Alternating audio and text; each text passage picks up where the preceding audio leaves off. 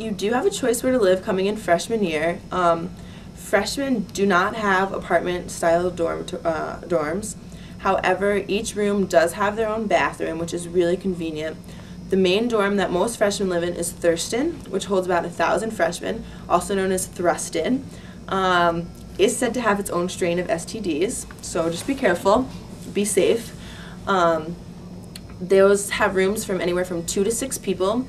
I recommend either rooming in a 2-person room or a 6-person room, not a 4-person, because a 4-person is just one big room with 4 beds, 4 desks, 4 dressers, and you don't have your own personal space. Whereas 2 people, it's a little bit smaller, and the 6-people room does have divisions so that it's really like 3 rooms of 2 combined, and you all share a bathroom. The great thing about Thurston, for me at least, was it has walk-in closets. You get a walk-in closet to share with one other person, and they're gigantic. I brought so much of school, it was petrified it was not all going to fit, and I could hang everything up. Dresser space was awesome. You can put stuff under your bed. So as far as fitting everything, you really can. Like, the rooms aren't small. It just, you have, 4 girls, and you have stuff everywhere.